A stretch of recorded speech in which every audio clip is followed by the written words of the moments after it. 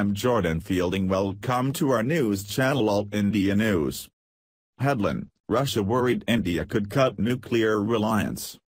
Now in details. Despite repeated pleas by Russia, the government is yet to clear the signing of the General Framework Agreement, GFA, for Kudankulam 5 and 6 reactor units, official sources confirmed on Wednesday. While the agreement was approved by an inter-ministerial committee, it still awaits final clearance from the PMO.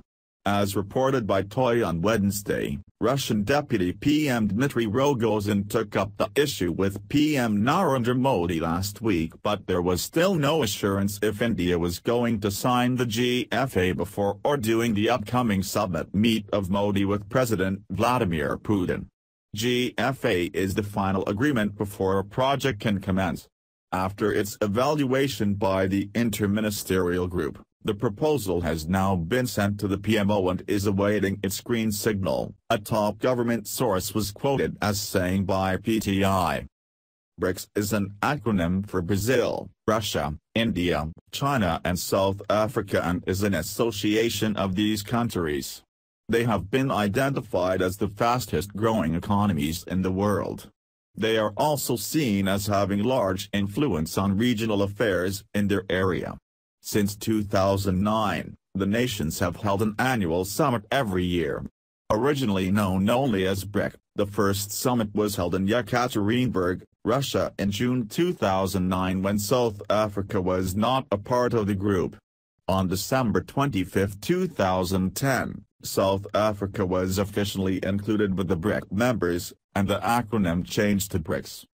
As of 2015, the group's total estimated GDP is $16.6 trillion and they represent nearly half the world's population at 3.6 billion people. The World Bank has estimated the growth of BRICS to rise by 5.3% in 2017. The group has a bank called as the New Development Bank whose primary focus remains lending money for infrastructural development among the countries. Relations among the members are mainly on the basis of non-interference, equality and mutual benefit. Vladimir Putin is the president of the Russian Federation, presently serving in his third term. He had also served as his country's prime minister after the end of his second term, in accordance with term limits. Putin is a former officer of the Soviet intelligence agency KGB, rising to the rank of lieutenant colonel in his 16 years of service. He quit the KGB to enter politics as part of the Boris Yeltsin administration. He became Russia's acting president when Yeltsin resigned in 1999. Putin's first two terms as president, between 2000 and 2008, were marked by high economic growth driven by a resource boom, especially in the energy sector. Putin retains widely popular in his country and is perceived as a strong and iron-fisted leader. However, the West has often accused him of strong-arm tactics and of running an oligarchy. Putin also met heavy criticism for his decision to intervene in the internal turmoil in Ukraine and seize the Crimean Peninsula. Despite tensions over this, Putin's administration has been working in tandem with the West in the ongoing military operations against the Islamic State terrorist outfit.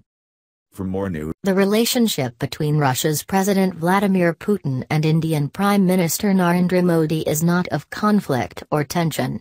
Both the leaders have interacted and shown interest to work on improving strategic bilateral ties during their meetings in Brazil and Russia, 6th and 7th BRICS summit respectively. Putin and Modi reflect a very forthright, decisive and nationalist persona. From using their foreign policies to glorify their countries at the international front to rekindling the nationalist feeling of the masses by invoking the country's glorious past, the two leaders share quite a few similarities. Find out 5 similarities between these two leaders. 1. Magnanimous love and stark criticism. Polarized responses. Putin and Modi have received love and hatred equally.